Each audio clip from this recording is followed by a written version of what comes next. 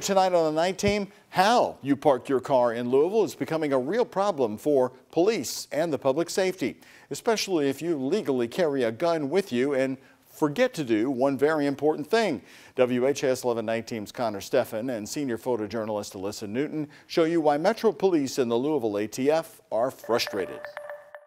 Simple measures is just to be a responsible, safe gun owner to prevent, in some cases, immeasurable loss. These firearms will be used in other crimes, so homicides, non-fatal shootings, aggravated assaults, as well as other types of violations. That's how Louisville ATF Special Agent A.J. Gibbs explains solving a recent problem facing law enforcement in the city. How you park your car could solve it all. The issue at hand is that there's an increased report or numbering of firearms that have been stolen or reported stolen from vehicles in Jefferson County. Through the first 7.5 months of 2023, LMPD reports 162 guns have been stolen across the county, many from cars. I wouldn't say that it's necessarily common, but sometimes there might be a situation where an individual may think that this is the safest place to store it at that time, so it can happen. It mirrors statewide trends seen in the Commonwealth, 14,000 guns stolen over the last 5 years. We have seen a trend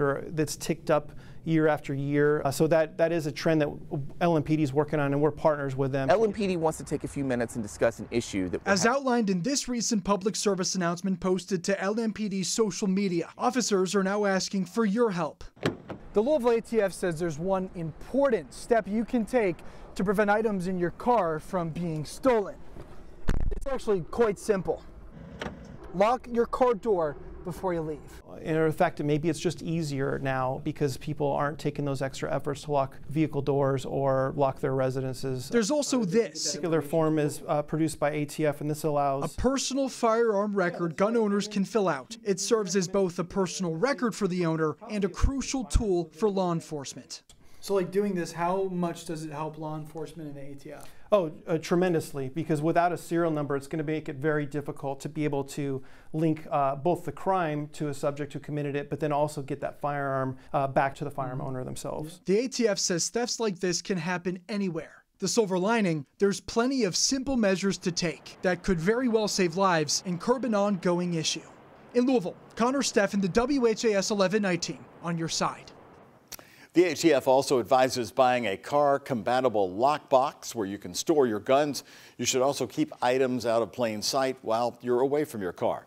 To find and maintain a personal firearms record, we've got a link for you to the ATF website on WHAS11.com.